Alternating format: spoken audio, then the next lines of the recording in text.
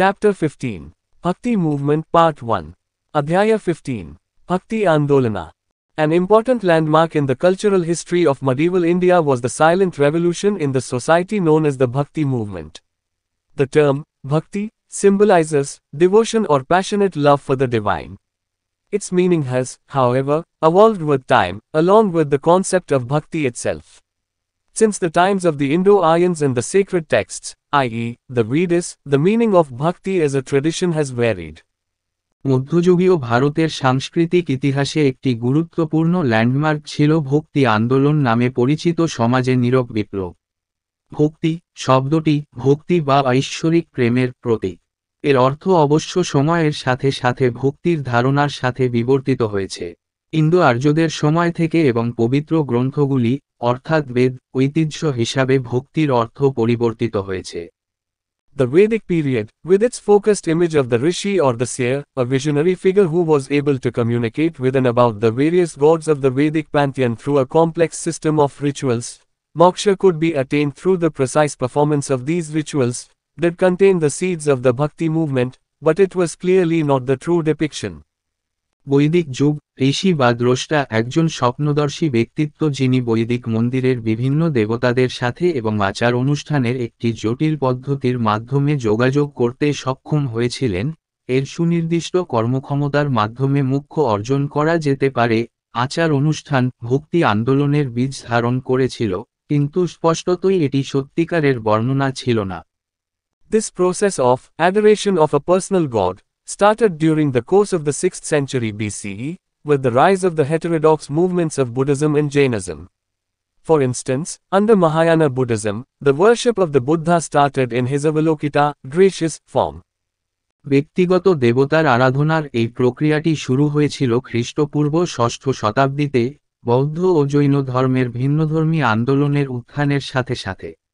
উদাহরণস্বরূপ, মহাযান বৌদ্ধধর্মের অধীনে বুদ্ধের উপাসনা তার অবলোকিতা করুণাময় আকারে শুরু হয়েছিল।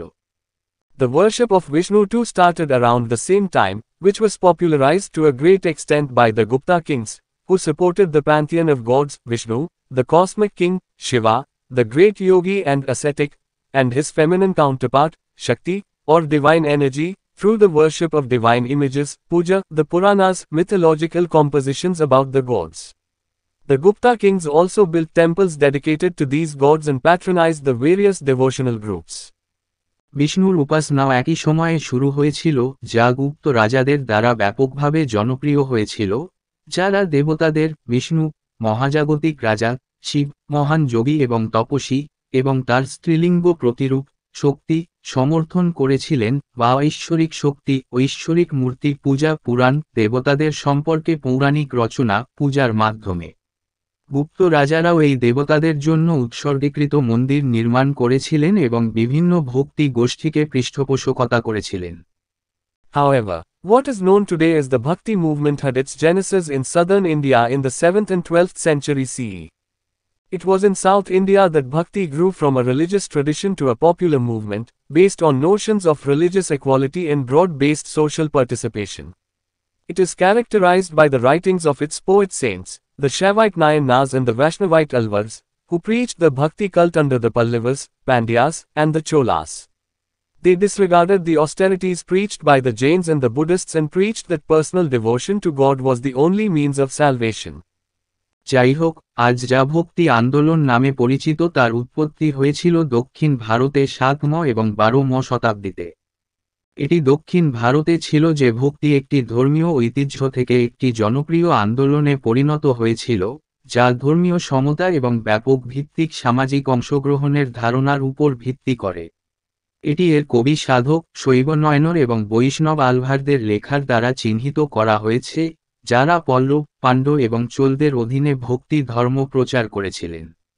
তারা জৈন এবং বৌদ্ধদের দ্বারা প্রচারিত তপস্যাকে উপেক্ষা করে এবং প্রচার করেছিল যে ঈশ্বরের প্রতি ব্যক্তিগত ভক্তিই মুক্তির একমাত্র উপায়।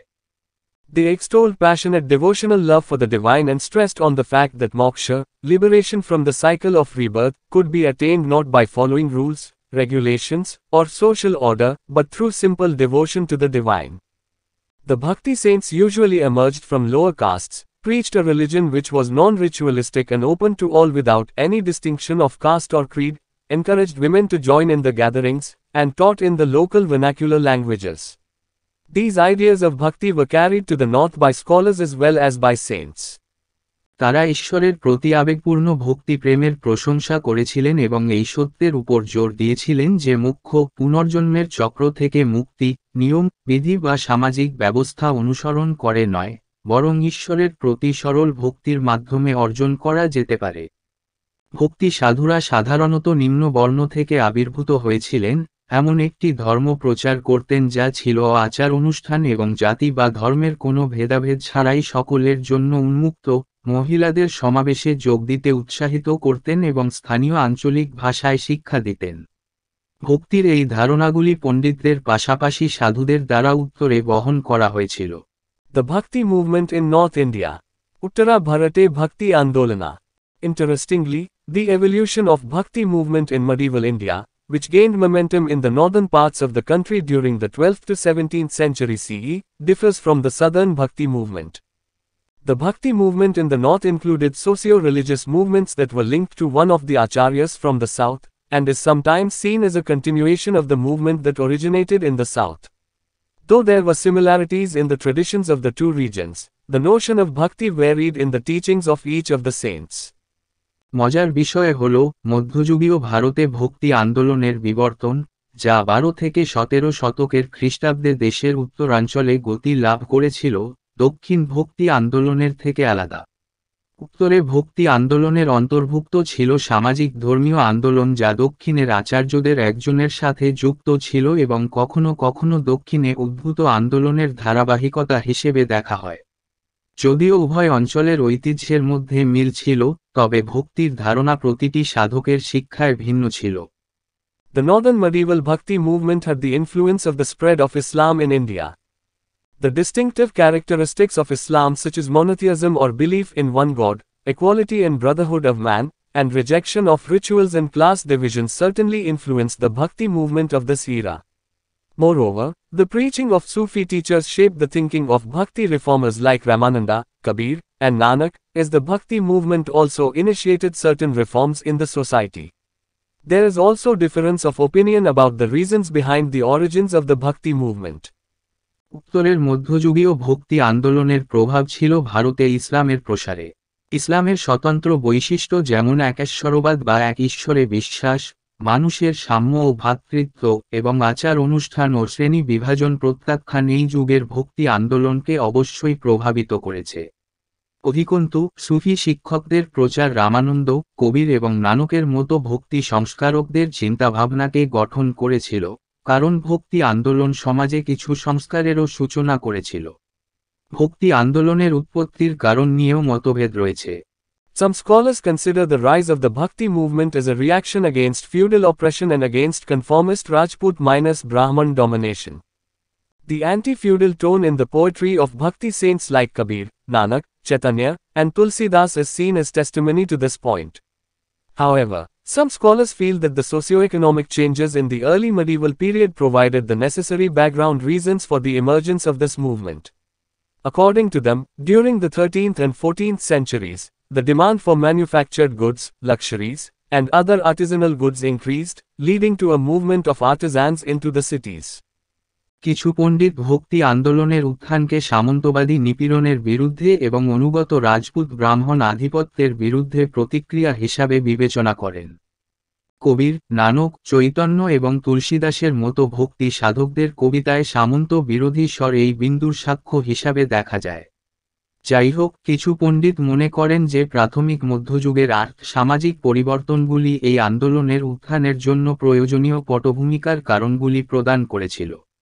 তাদের মতে 13 এবং 14 শতকে উৎপাদিত পণ্য, বিলাসিতা এবং অন্যান্য কারিগর সামগ্রীর চাহিদা বৃদ্ধি পায়, যার ফলে কারিগরদের শহরগুলিতে আন্দোলন শুরু হয়। The movement gained support from these classes of the society as these groups were dissatisfied with the low status accorded to them by the Brahmanical system, and hence they turned towards Bhakti since it focused on equality. Though there is no single opinion about the origins of the Bhakti movement, there is unanimity of thought over the fact that the Bhakti movement focused on the message of equality and devotional surrender to a personally conceived Supreme God. এই আন্দোলনটি সমাজের এই শ্রেণীর কাছ থেকে সমর্থন লাভ করে কারণ এই গোষ্ঠীগুলি ব্রাহ্মণ্য ব্যবস্থার দ্বারা তাদের দেওয়া নিম্ন মর্যাদায় অসন্তুষ্ট ছিল এবং তাই তারা ভক্তির দিকে ঝুঁকেছিল যেহেতু এটি সমতার উপর দৃষ্টি নিবদ্ধ করেছিল। যদিও ভক্তি আন্দোলনের উৎপত্তি সম্পর্কে কোনো একক মতামত নেই, তবে ভক্তি আন্দোলন ব্যক্তিগতভাবে কল্পনা করা সর্বোচ্চ ঈশ্বরের কাছে সাম্য এবং ভক্তিমূলক আত্মসমর্পণের বার্তার উপর দৃষ্টি নিবদ্ধ করেছিল তা নিয়ে চিন্তার ঐক্যমত্য রয়েছে। The Bhakti movement is also divided into two different ideological streams of Seguna, those poet saints who compose verses extolling a god with attributes or form, and Nirguna, those extolling God without and beyond all attributes or form.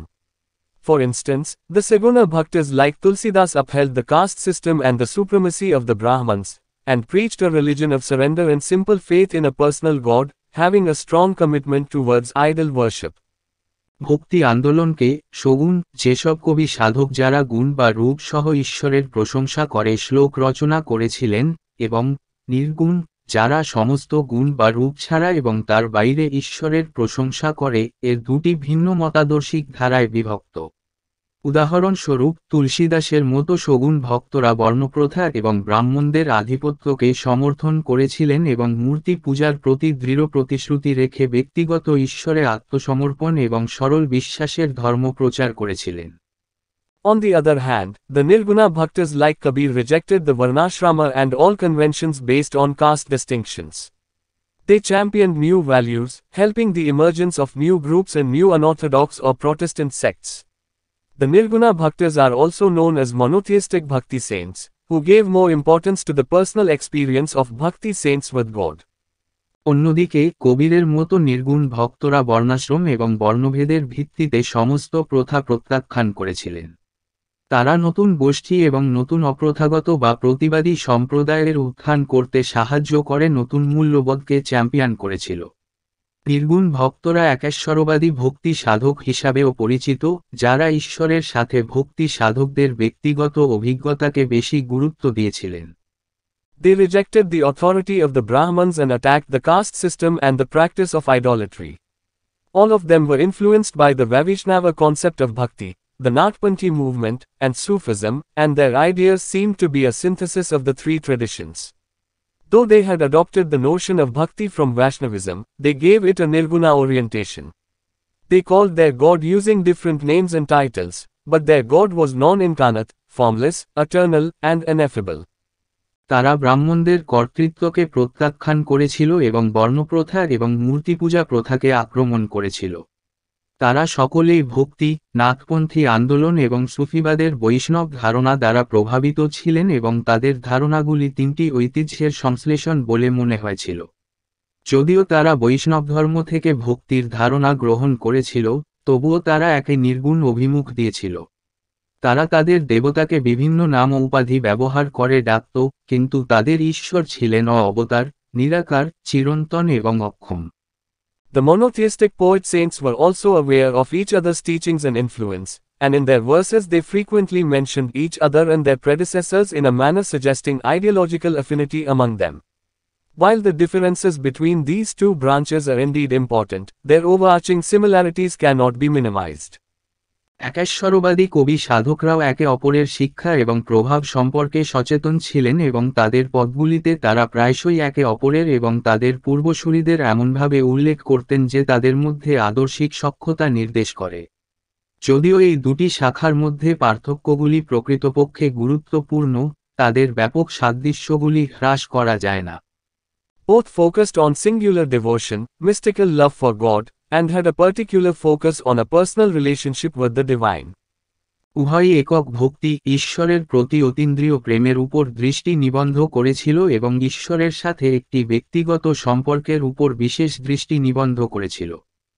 Both were highly critical of ritual observances as maintained and fostered by the Brahman priesthood. In fact, many poet saints, especially in northern areas, were themselves of lower caste lineages. উভয়ই ব্রাহ্মণ পুরোহিতের দ্বারা রক্ষণাবেক্ষণ ও লালনপালিত আচার অনুষ্ঠানের জন্য অত্যন্ত সমালোচিত ছিল। প্রকৃতপক্ষে অনেক কবি সাধক, বিশেষ করে উত্তরাঞ্চলে, নিজেরাই নিম্নবর্ণের বংশধর ছিলেন। Another commonality was their usage of the vernacular or regional languages of the masses, as opposed to the sacred language of the elite priesthood, Sanskrit. They composed their poems in popular languages and dialects spoken across North India. This enabled them to transmit their ideas among the masses and also among the various lower classes. অভিজাত পুরোহিতদের পবিত্র ভাষা সংস্কৃতের বিপরীতে জনসাধারণের আঞ্চলিক বা আঞ্চলিক ভাষার তাদের ব্যবহার ছিল আরেকটি সাধারণতা। তারা উত্তর ভারত জুড়ে কথিত জনপ্রিয় ভাষা এবং উপভাষায় তাদের কবিতা রচনা করেছিলেন। এটি তাদের জনগণের মধ্যে এবং বিভিন্ন নিম্ন শ্রেণীর মধ্যেও তাদের ধারণাগুলি প্রেরণ করতে সক্ষম করেছিল। Prominent leaders of the Bhakti movement. Bhakti Andolanera Bisista Netranda. 1. Shankaracharya, Sankarakaya, great thinker, distinguished philosopher, and leader of the Hindu revivalist movement of the 9th century, which gave a new orientation to Hinduism. মহান চিন্তাবিদ, বিশিষ্ট দার্শনিক এবং নবম শতাব্দীর হিন্দু পুনরুজ্জীবন আন্দোলনের নেতা, যা হিন্দু ধর্মকে একটি নতুন অভিমুখ দিয়েছে। He was born in Kaladi, Kerala, and propounded the Advaita, monism, philosophy and Nirguna Brahman, God without attributes. তিনি কালাদিতে কেরল জন্মগ্রহণ করেছিলেন এবং অদ্বৈতবাদ, দর্শন এবং নির্গুণ ব্রাহ্মণ, গুণবিহীন ঈশ্বর প্রচার করেছিলেন। In Advaita, the reality of the world is denied and Brahman is considered as the only reality. It is only Brahman at its base that gives it its reality. The analogy given for Advaita is the famous analogy of the snake and the rope. In the dark, we may mistake a rope for a snake and for a time take it to be a real snake. But soon we realize that it is in fact only a rope. Once we know it to be a rope, we do not see the snake anymore. The rope had never existed, it was purely in our minds. So also, although it is only the Brahman that exists all around us, we see the world, which is only a reading of Brahman by our minds. But once we attain realization and see that it was Brahman all along, we do not see the world anymore.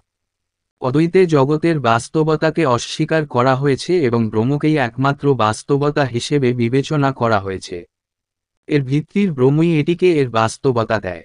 অদ্বৈতের জন্য যে উপমা দেওয়া হয়েছে তা হল সাপ ও দড়ির বিখ্যাত উপমা। অন্ধকারে আমরা একটি দড়িকে সাপ ভেবে ভুল করতে পারি এবং কিছু সময়ের জন্য এটি একটি আসল সাপ হতে পারে। কিন্তু শীঘ্রই আমরা বুঝতে পারি যে এটি আসলে একটি দড়ি মাত্র। একবার দড়ি বলে জানলে আমরা আর সাপ দেখি না। দড়ির কোনো অস্তিত্ব ছিল না, এটা আমাদের মনের মধ্যেই ছিল। একইভাবে, যদিও আমাদের চারপাশে শুধুমাত্র ব্রহ্মই বিরাজমান, তবুও আমরা জগৎকে দেখি, যা আমাদের মনের দ্বারা ব্রহ্মকে পাঠ করা মাত্র।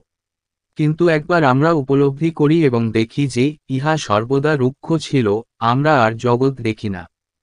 His famous quotes include, Brahma Satyam Jagat Mitya Jivo Brahmitra Naparaha, meaning, the absolute spirit is the reality, the world of appearance is Maya. তার বিখ্যাত উক্তিগুলির মধ্যে রয়েছে, রুক্ষ সত্যম জগৎ মিথ্যা জীব ব্রহ্মাত্র নোপারহা, যার অর্থ, পরম আত্মা হল বাস্তবতা, চেহারার জগৎ হল মায়া। According to him, Gyan, knowledge, alone can lead to salvation. তার মতে একমাত্র জ্ঞান মোক্ষের দিকে নিয়ে যেতে পারে। Wrote commentary on the Bhagavad Gita, on the Brahmasutra and the Upanishads, and wrote books like ভগবদ্ গীতা, ব্রহ্মসূত্র এবং উপনিষদের উপর ভাষ্য লিখেছেন এবং বই লিখেছেন। Upadesh Shastri, Upadesa Sastri, B. Vivek Chudamani, বিবেক চূড়ামণি, সি. ভাজা গোভিন্দাম স্তোত্র, ভজ গোবিন্দুম স্তোত্র। Established mathas at Sringeri, Dwarka, Puri, and Badrinath. শৃঙ্গিরি, Dwarka, Puri এবং বদ্রীনাথে মঠ স্থাপন করেন। 2. Ramanuja, born at Sriperumbudur near modern Chennai in the 12th century. 12 শতকে আধুনিক চেন্নাইয়ের কাছে শ্রীপেরাম্বুদুরে জন্মগ্রহণ করেন।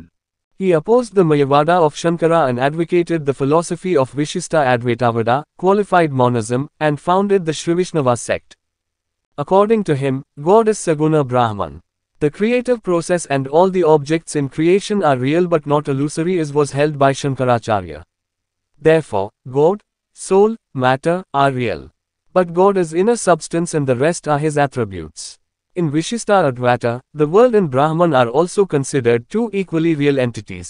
as in dualism, but here the world is not separate from Brahman but is formed out of Brahman. তিনি শঙ্করের মায়াবাদের বিরোধিতা করেন এবং বিশিষ্ট অদ্বৈতবাদের যজ্ঞ অদ্বৈতবাদ দর্শনের পক্ষে ছিলেন এবং শ্রীবৈষ্ণব সম্প্রদায় প্রতিষ্ঠা করেন। তার মতে ঈশ্বর হলেন সগুণ রুক্ষ, সৃজনশীল প্রক্রিয়া এবং সৃষ্টির সমস্ত বস্তু বাস্তব কিন্তু শঙ্করাচার্যের মতো অলীক নয়। অতএব ঈশ্বর আত্মা বস্তু বাস্তব, কিন্তু ভগবান হচ্ছে অভ্যন্তরীণ পদার্থ এবং বাকিগুলো তার গুণ। বিশিষ্ট অদ্বৈতে জগৎ এবং ব্রহ্মকেও দ্বৈতবাদের মতো দুটি সমান বাস্তব সত্তা হিসাবে বিবেচনা করা হয়েছে, কিন্তু এখানে জগৎ রুক্ষ থেকে পৃথক নয় বরং রুক্ষ থেকে গঠিত। In Vishishta Advaitavada, Brahman is a personal God with omniscient qualities. He has created the world, but he has created the world out of his own self. Thus, the world bears to Brahman the relation of the part to the whole, or the relation of a qualified effect to the base, hence qualified monism. The famous analogy given for this is the sea and wave. Brahman is the sea and the objects of the world, both non-living and the living souls, are like waves upon the sea. All waves are ultimately the sea only, but as long as we see the wave we think it to be different from the sea. The wave is of name and form only. Other analogies given for this are gold and gold jewelry, clay and clay pots, the spider and his web, etc. বিশিষ্ট অদ্বৈতবাদে ব্রাহ্মণ সর্বজ্ঞ গুণাবলী সহ একজন ব্যক্তিগত ঈশ্বর।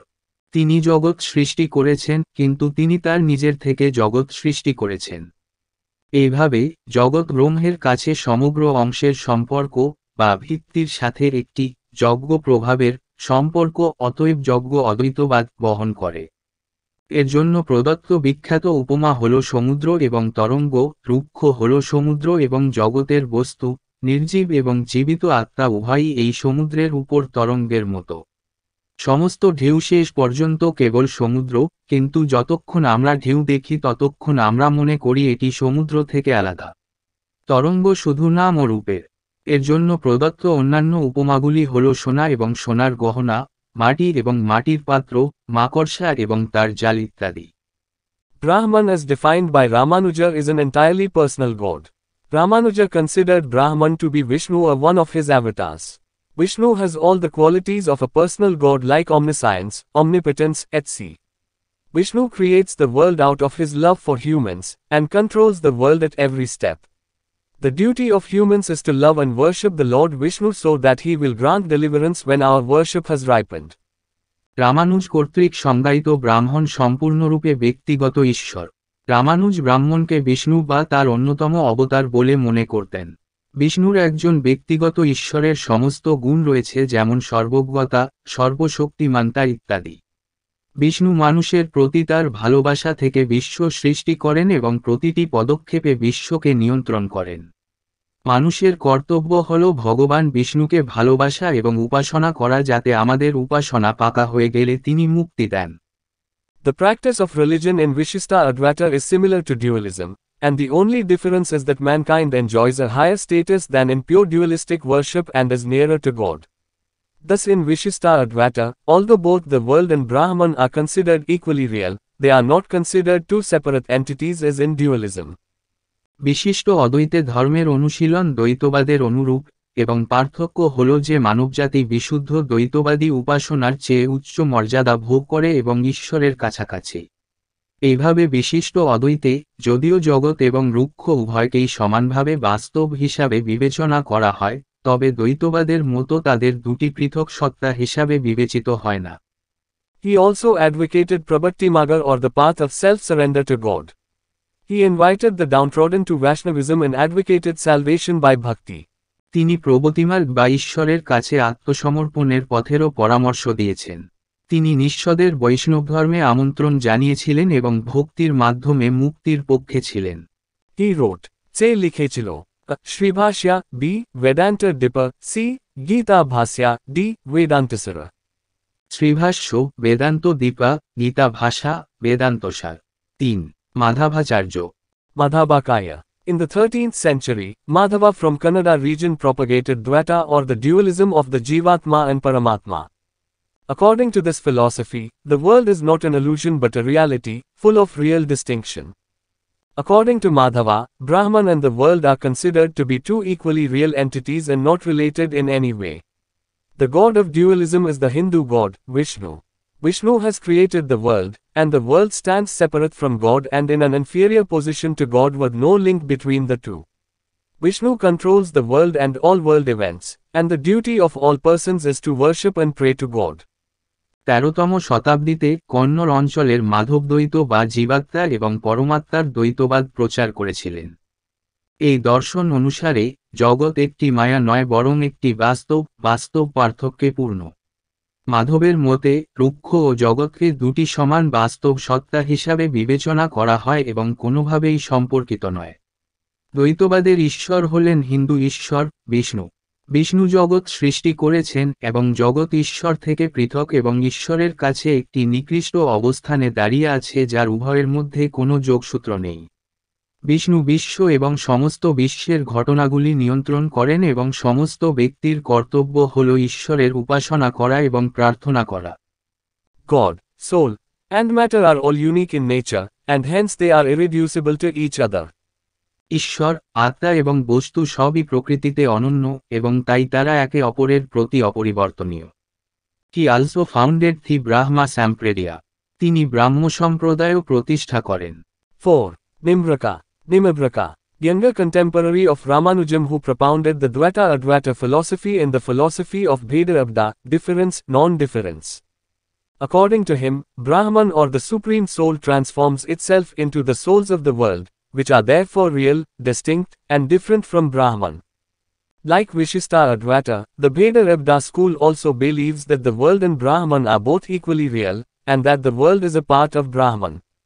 The difference is on emphasis only. The same analogy of sea and wave, clay and pot, etc. is used here. A particular analogy of Bheda-Abda is the sun and the sunbeam. The sunbeam cannot be called separate from the sun, it arises from the sun, and is attached to it.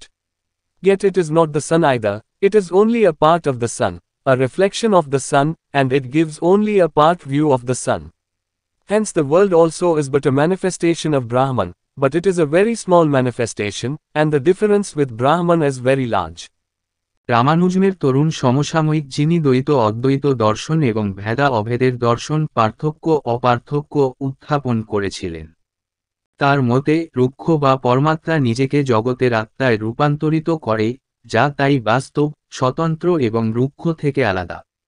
বিশিষ্ট অদ্বৈতের মতো ভেদা অভেদ স্কুলও বিশ্বাস করে যে জগৎ এবং রুক্ষ উভয়ই সমানভাবে বাস্তব এবং জগৎ ব্রহ্মের একটি অংশ। পার্থক্য শুধুমাত্র জোর দেওয়া হয়।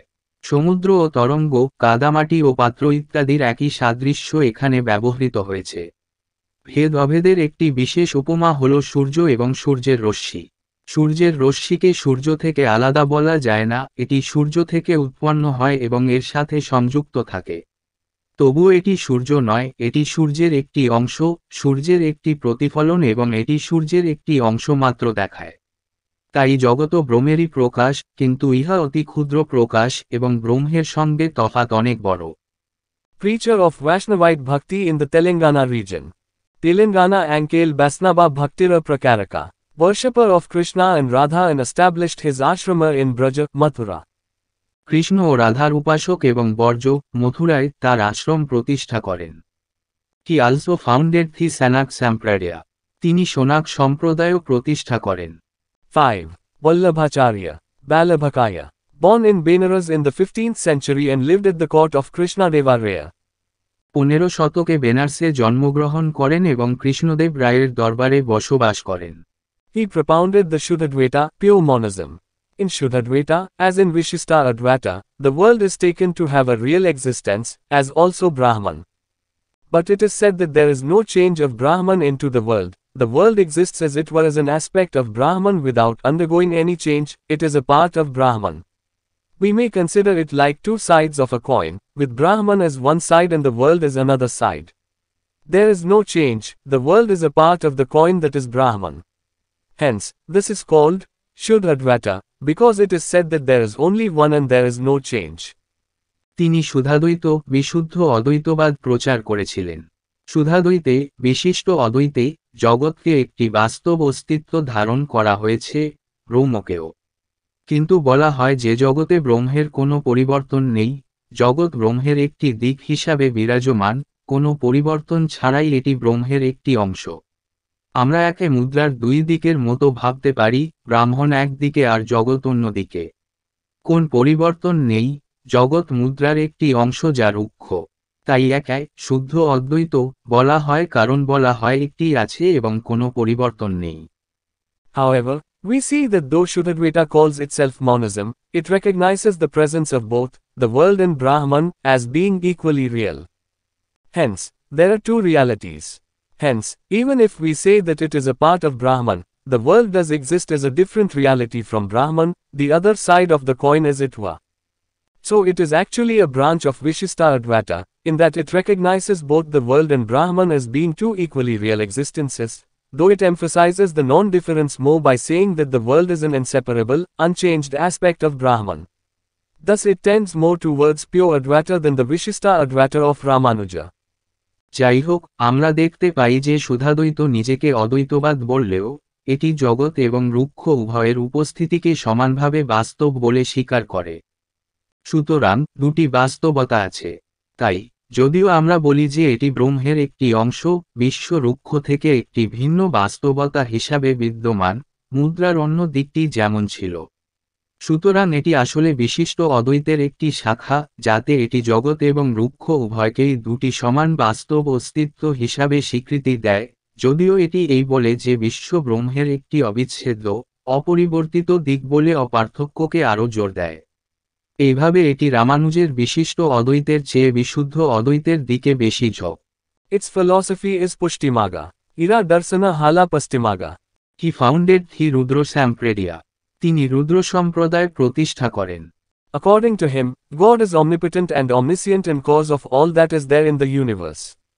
Surdas was the disciple of Vallabhacharya who was blind, but he was largely instrumental in popularizing the Krishna cult in North India. তার মতে ঈশ্বর সর্বশক্তিমান এবং সর্বজ্ঞ এবং মহাবিশ্বে যা কিছু আছে তার কারণ। সুরদাস ছিলেন বল্লভাচার্যের শিষ্য যিনি অন্ধ ছিলেন, কিন্তু উত্তর ভারতে কৃষ্ণ ধর্মকে জনপ্রিয় করার ক্ষেত্রে তিনি প্রধান ভূমিকা পালন করেছিলেন। 6. Vidyapati was a 14th century Maithili poet known for his poetry dedicated to Shiva, whom he addressed as Ugna. Vidyapati ছিলেন চতুর্দশ শতাব্দীর একজন মৈথিলি কবি, যাকে তিনি উগনা নামে সম্বোধন করতেন। The Bhakti movement in Maharashtra. Maharashtra Bhakti Andolana. The Bhakti movement in Maharashtra centered around the shrine of Vithoba or Vithal, the residing deity of Pandharpur, who was regarded as a manifestation of Krishna. That is why it is also known as the Pandharpur movement, which led to great cultural and social development in Maharashtra, such as the development of Marathi literature, elevation in the status of women, breaking of caste barriers, etc. In Maharashtra, the Bhakti movement drew its inspiration from the Bhagavata Purana and the Shiva Natpanthis. The Bhakti movement is broadly divided into two sects. মহারাষ্ট্রের ভক্তি আন্দোলন পন্ধরপুরের আবাসিক দেবতা বিঠোবা বা বিথলের মন্দিরকে কেন্দ্র করে, যাকে কৃষ্ণের প্রকাশ হিসাবে গণ্য করা হয়েছিল। এই কারণেই এটি পন্ধরপুর আন্দোলন নামেও পরিচিত, যা মহারাষ্ট্রে মহান সাংস্কৃতিক ও সামাজিক উন্নয়নের দিকে পরিচালিত করেছিল, যেমন মারাঠি সাহিত্যের বিকাশ, মহিলাদের মর্যাদায় উচ্চতা, বর্ণের বাধা ভেঙ্গে ইত্যাদি। মহারাষ্ট্রে ভক্তি আন্দোলন ভাগবত পুরাণ এবং শিব নাথপন্থীদের থেকে এর অনুপ্রেরণা নিয়েছিলেন। ভক্তি আন্দোলন বিস্তৃতভাবে দুটি সম্প্রদায় বিভক্ত। Varakaris, the mild devotees of God Vithala of Pandharpur, who are more emotional, theoretical, and abstract in their viewpoint. বরকরি পন্ধরপুরের ভগবান বিথলের মৃদু ভক্ত, যারা তাদের দৃষ্টিভঙ্গিতে বেশি আবেগপ্রবণ, তাত্ত্বিক এবং বিমূর্ত। Dharakaris, the heroic followers of the cult of Ramadasa, the devotee of God Rama, who are more rational, practical, and concrete in their thoughts. ধারকরা রামদাসা ধর্মের বীর অনুসারী, ভগবান রামের ভক্ত, যারা তাদের চিন্তাভাবনায় আরও যুক্তিবাদী, বাস্তববাদী এবং দৃঢ়। The difference between the two schools, however, is only apparent, and the realization of God as the highest end of human life is common aim of both. The three great saints belonging to the Vithoba cult were Jananeshwar, Jananadeva, Namdeva, and Tukaram. যাই হোক, দুটি বিদ্যালয়ের মধ্যে পার্থক্য কেবলমাত্র স্পষ্ট, এবং মানব জীবনের সর্বোচ্চ প্রান্ত হিসাবে ঈশ্বরকে উপলব্ধি করা উভয়েরই অভিন্ন লক্ষ্য। বিঠোবা সম্প্রদায়ের তিনজন মহান সাধক হলেন জ্ঞানেশ্বর, জ্ঞানদেব, নামদেব এবং Tukaram. 7. Jananeshwara or Jananadeva. Janansvara ba Jananadeva. A 13th century pioneer Bhakti saint of Maharashtra, whose commentary on the Bhagavad Gita called Jananeshwari served as a foundation of the Bhakti ideology in Maharashtra. মহারাষ্ট্রের 13 শতকের অগ্রগামী ভক্তি সাধক, যার জ্ঞানেশ্বরী নামক ভগবদ্ গীতার ভাষ্য মহারাষ্ট্রে ভক্তি মতাদর্শের ভিত্তি হিসাবে কাজ করেছিল। Arguing against caste distinctions, he believed that the only way to attain God was through bhakti. জাতিভেদের বিরুদ্ধে তর্ক করে, তিনি বিশ্বাস করতেন যে ভগবান লাভের একমাত্র উপায় হল ভক্তি। নামদেভা 1270-1350 সি। নামদেব 1270 থেকে 1350 খ্রিস্টাব্দ। He was a poet saint from Maharashtra belonging to the 14th century, who belonged to the Varkari sect. He attracted individuals from diverse classes and castes during community-driven bhajan singing sessions. It is interesting to note that while he is remembered in the North Indian monotheistic tradition as a Nirguna saint, in Maharashtra he is considered to be part of the Varkari tradition, the Vaishnava devotional tradition. তিনি 14 শতকের মহারাষ্ট্রের একজন কবি সাধক ছিলেন, যিনি বারকরি সম্প্রদায়ের অন্তর্ভুক্ত ছিলেন। তিনি সম্প্রদায় চালিত ভজন গানের আসরে বিভিন্ন শ্রেণী ও বর্ণের ব্যক্তিদের আকৃষ্ট করেছিলেন। এটি লক্ষণীয় যে যখন তাকে উত্তর ভারতীয় একেশ্বরবাদী ঐতিহ্যে নির্গুণ সাধক হিসাবে স্মরণ করা হয়, মহারাষ্ট্রে তাকে বারকরি ঐতিহ্যের বৈষ্ণব ভক্তিমূলক ঐতিহ্য অংশ হিসাবে বিবেচনা করা হয়। He is considered one of the 5 revered gurus in the Dadupant tradition within Hinduism, the other 4 being Dadu, Kabir, Ravidas, and Hardas.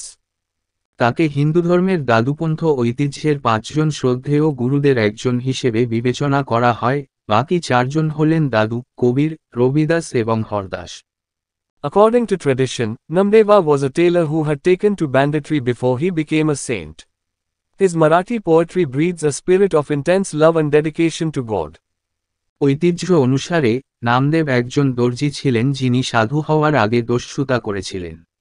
তার মারাঠি কবিতা ঈশ্বরের প্রতি তীব্র প্রেম এবং উৎসর্গের আত্মাকে শ্বাস দেয়।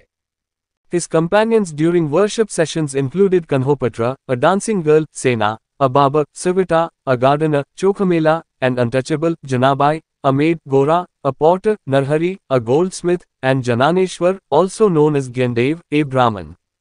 উপাসনার সময় তার সঙ্গীদের মধ্যে ছিলেন কানহপাত্র, একজন নাচের মেয়ে, সেনা একজন নাপিত, সাবতা একজন মালি, চোখামেলা একজন আস্পৃশ্য, জানাবাই একজন দাসী, গোরা একজন কুমোর, নরহরি একজন স্বর্ণকার এবং জ্ঞানেশ্বর জ্ঞানদেব নামেও পরিচিত একজন ব্রাহ্মণ।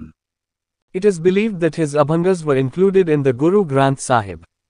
এটা বিশ্বাস করা হয় যে তার অভঙ্গগুলি গুরু গ্রন্থ সাহেবের অন্তর্ভুক্ত ছিল। 9. Sant Eknath. Santa Ekanatha. He was a prominent Marathi saint, scholar, and religious poet of the Varkari Sampraday, belonging to the 16th century CE. তিনি ছিলেন একজন বিশিষ্ট মারাঠি সাধক, পণ্ডিত এবং ভারকারি সম্প্রদায়ের ধর্মীয় কবি, যিনি খ্রিস্টীয় 16 শতকের অন্তর্গত। In the development of Marathi literature, Eknath is seen as a bridge between his predecessors, Gyaneshwar and Namdeva, and the later Tukaram and Ramdas. Marathi সাহিত্যের বিকাশে একনাথকে তার পূর্বসূরি জ্ঞানেশ্বর এবং নামদেব এবং পরবর্তী তুকারাম ও রামদাসের মধ্যে একটি সেতু হিসেবে দেখা হয়। He introduced a new form of Marathi religious song called Bharod. Eknath's teachings in Marathi attempted to shift the emphasis of Marathi literature from spiritual to narrative compositions. তিনি ভারুদ নামে মারাঠি ধর্মীয় গানের একটি নতুন রূপ প্রবর্তন করেন। মারাঠি ভাষায় একনাথের শিক্ষাগুলি মারাঠি সাহিত্যের জোর আধ্যাত্মিক থেকে বর্ণনামূলক রচনায় স্থানান্তরিত করার চেষ্টা করেছিল। He is believed to be a family man and emphasized on the fact that stay in monasteries or resignation from the world are not necessary for leading a religious life. তাকে একজন পারিবারিক মানুষ বলে মনে করা হয় এবং এই বিষয়টির উপর জোর দেওয়া হয় যে ধর্মীয় জীবন যাপনের জন্য মঠে থাকা বা দুনিয়া থেকে পদত্যাগের প্রয়োজন নেই। 10. Tukaram. Tukarama. Tukaram was a 17th century poet saint of the Bhakti movement in Maharashtra who also was part of the egalitarian Warkari devotionalism tradition and was a Sudra by birth. Tukaram ছিলেন মহারাষ্ট্রের ভক্তি আন্দোলনের 17 শতকের একজন কবি সাধক যিনি সমতাবাদী বারকরি ভক্তিবাদ ঐতিহ্যেরও অংশ ছিলেন এবং জন্মসূত্রে একজন শূদ্র ছিলেন। Tukaram is known for his avingas, dohas, which constitute the Gatha devotional poetry, and community-oriented worship with spiritual songs known as kirtans. Tukaram তার আভাঙ্গাস দোহা জন্য পরিচিত, যা গাথাভক্তিমূলক কবিতা গঠন করে এবং কীর্তন নামে পরিচিত আধ্যাত্মিক গানের সাথে সম্প্রদায় ভিত্তিক উপাসনা। His poetry was devoted to Vithala or Vithoba, an avatar of the Hindu god Vishnu. He was a contemporary of Shivaji and was responsible for creating a background for Maratha nationalism, per Maratha. তার কবিতা হিন্দু দেবতা বিষ্ণুর অবতার বিথলা বা বিঠোবাকে উৎসর্গ করা হয়েছিল। তিনি শিবাজির সমসাময়িক ছিলেন এবং মারাঠা জাতীয়তাবাদ, পরমারথ এর পটভূমি তৈরির জন্য দায়ী ছিলেন। 11. Ramadasa. He was born in 1608 CE and was the spiritual guide of Shivaji. তিনি 1608 খ্রিস্টাব্দে জন্মগ্রহণ করেছিলেন এবং শিবাজির আধ্যাত্মিক পথপ্রদর্শক ছিলেন। He wrote Dasabodha, combining his vast knowledge of various sciences and arts with the principles of spiritual life. তিনি আধ্যাত্মিক জীবনের নীতির সাথে বিভিন্ন বিজ্ঞান ও শিল্পকলার বিশাল জ্ঞানকে একত্রিত করে দাসবোধ রচনা করেন। নন-সেক্টারিয়ান ভক্তি মুভমেন্ট, অসাম্প্রদায়িক ভক্তি আন্দোলন। In the 14th and 15th centuries, Ramananda, Kabir, and Nanak emerged as the great apostles of the Bhakti cult. Though they drew inspiration from old teachers, yet they showed a new path. 14তম এবং 15 শতকে রামানন্দ, কবির এবং নানক ভক্তি সম্প্রদায়ের মহান প্রেরিত হিসাবে আবির্ভূত হন। পুরনো শিক্ষকদের কাছ থেকে অনুপ্রেরণা পেলেও তারা নতুন পথ দেখিয়েছেন। Unlike the early reformers, they were not linked with any particular religious creed and did not believe in rituals and ceremonies. They condemned polytheism and believed in one God. They also denounced all forms of idolatry. প্রথম দিকের সংস্কারকদের থেকে ভিন্ন, তারা কোনো বিশেষ ধর্মের সঙ্গে যুক্ত ছিল না এবং আচার অনুষ্ঠানে বিশ্বাসী ছিল না। তারা বহুশ্বরবাদের নিন্দা করত এবং এক ঈশ্বরে বিশ্বাস করত। তারা সব ধরনের মূর্তি পূজার নিন্দাও করেছে। They helped the common people to shed age-old superstitions and attain salvation through bhakti or pure devotion. They greatly emphasized on the fundamental unity of all religions. তারা সাধারণ মানুষকে যুগ যুগ ধরে কুসংস্কার দূর করতে এবং ভক্তি বা বিশুদ্ধ ভক্তির মাধ্যমে পরিত্রাণ পেতে সাহায্য করেছিল। তারা সকল ধর্মের মৌলিক ঐক্যের উপর খুব জোর দিয়েছে। 12. Ramananda. He is believed to have lived in the first half of the 15th century, born in Allahabad, and was originally a follower of Ramanuja. Later, he founded his own sect and preached his principles in Hindi at Benares and Agra. He considered it to be the link between the South Indian Bhakti and North Indian Vaishnava Bhakti traditions.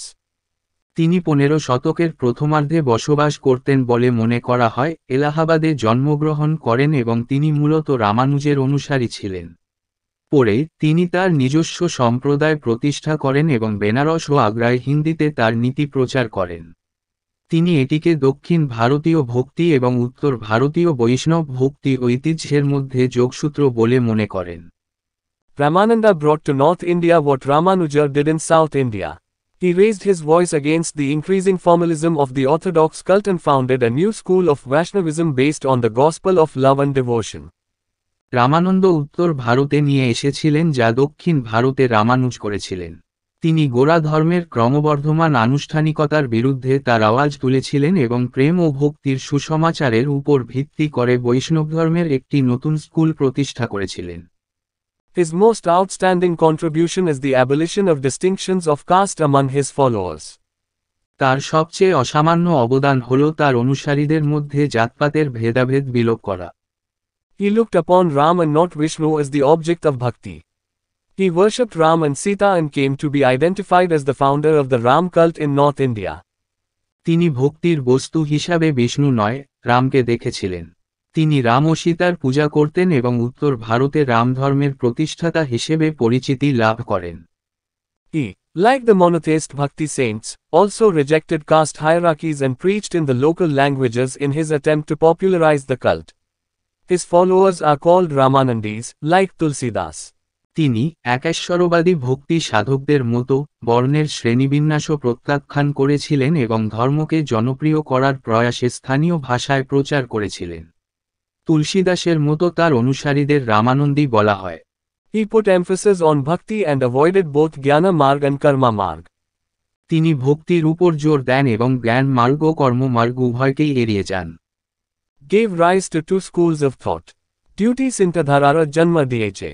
The orthodox school, represented by Nabhadas, Tulsidas. Orthodox school নভদাস Tulsidas দ্বারা প্রতিনিধিত্ব করা হয়েছে। B.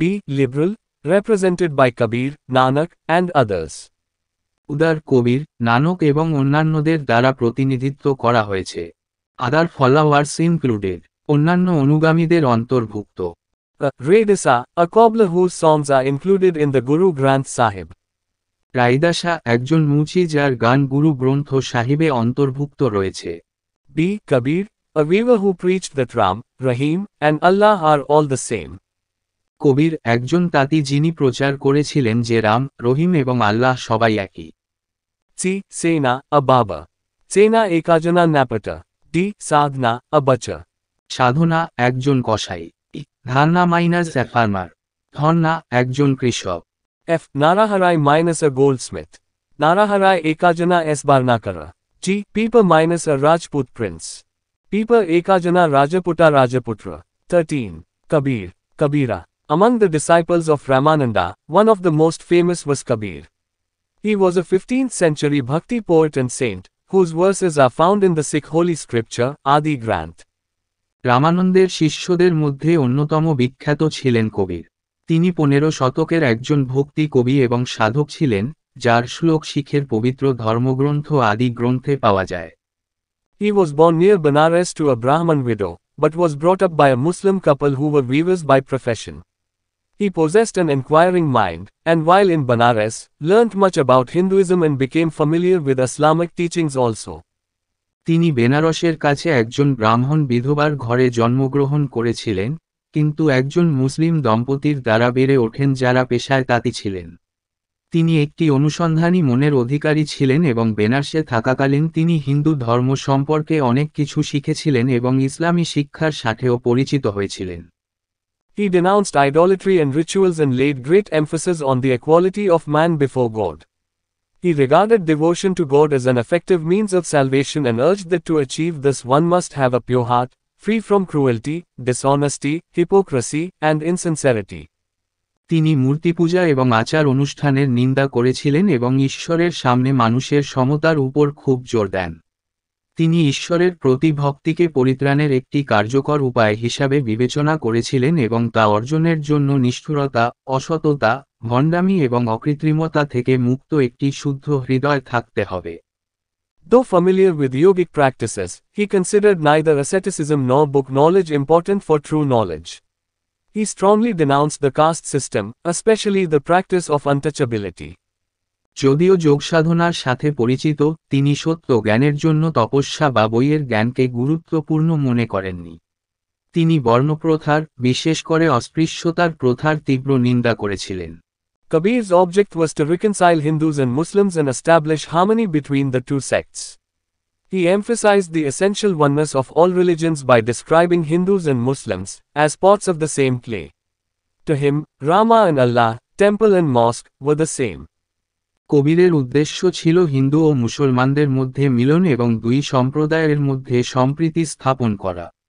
তিনি হিন্দু ও মুসলমানকে একই মাটির পাত্র হিসাবে বর্ণনা করে সকল ধর্মের অপরিহার্য একতার উপর জোর দেন।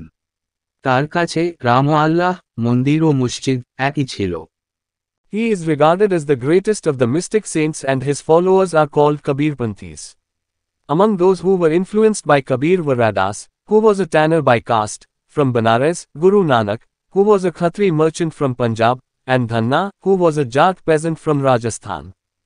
তিনি মরমী সাধকদের মধ্যে সর্বশ্রেষ্ঠ এবং তার অনুসারীদেরকে কবিরপন্থী বলা হয়। যারা কবির দ্বারা প্রভাবিত হয়েছিলেন তাদের মধ্যে ছিলেন বেনারসের রাইদাস, যিনি বর্ণের ট্যানার ছিলেন, গুরু নানক ছিলেন, যিনি পাঞ্জাবের একজন খত্রি বণিক ছিলেন এবং ধন্না ছিলেন রাজস্থানের একজন জাট কৃষক। Bijak is the best known of the compilations of the compositions of Kabir. কবির রচনার সংকলনগুলোর মধ্যে বিজোগ সবচেয়ে বেশি পরিচিত। 14. Guru Nanak.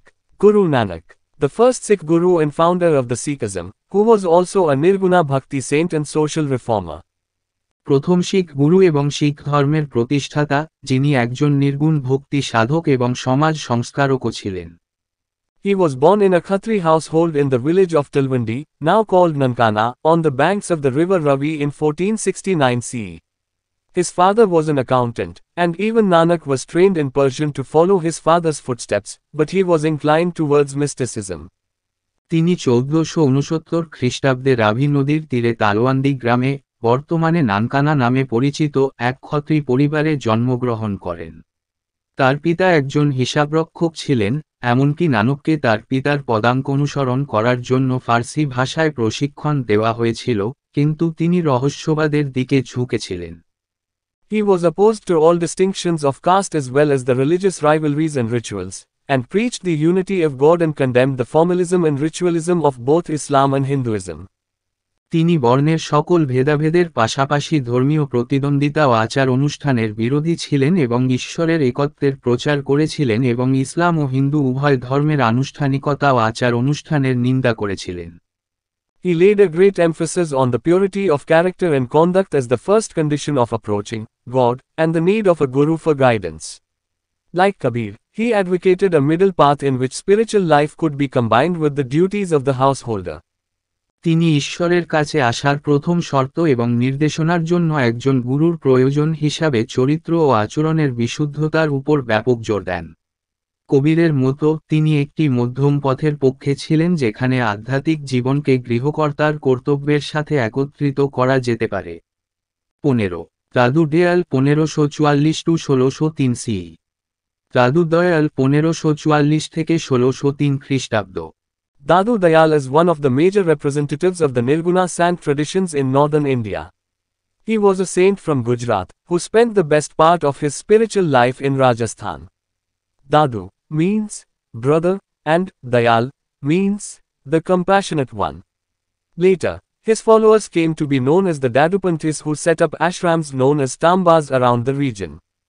দাদু দয়াল উত্তর ভারতের নির্গুণ সন্ত ঐতিহ্যের অন্যতম প্রধান প্রতিনিধি। তিনি গুজরাটের একজন সাধু ছিলেন, যিনি তার আধ্যাত্মিক জীবনের শ্রেষ্ঠ সময় রাজস্থানে কাটিয়েছিলেন। দাদু মানে ভাই, আর দয়াল মানে করুণাময়। পরে তার অনুসারীরা দাদুপন্থী নামে পরিচিত হন, যারা এই অঞ্চলের চারপাশে থাম্বা নামে পরিচিত আশ্রম স্থাপন করেছিলেন। According to tradition, he was the foster son of an affluent businessman who had found him floating on the river Sabarmati. It is believed that Emperor Akbar was one of his followers. Dadu believed that devotion to God should transcend religious or sectarian affiliation, and that devotees should become non-sectarian or nipak. ঐতিহ্য অনুসারে তিনি ছিলেন একজন ধনী ব্যবসায়ীর পালক পুত্র, যিনি তাকে সবরমতী নদীতে ভাসতে দেখেছিলেন। ধারণা করা হয় যে সম্রাট আকবর তার অনুসারীদের একজন ছিলেন। দাদু বিশ্বাস করতেন যে ঈশ্বরের প্রতি ভক্তি ধর্মীয় বা সাম্প্রদায়িক অনুষঙ্গকে অতিক্রম করা উচিত এবং ভক্তদের অসাম্প্রদায়িক বা নিপাক হওয়া উচিত। এখানেই এই ভিডিওটি শেষ করলাম। পরবর্তী ভিডিওতে আমরা এই চ্যাপ্টারের বাকিটা পড়ব।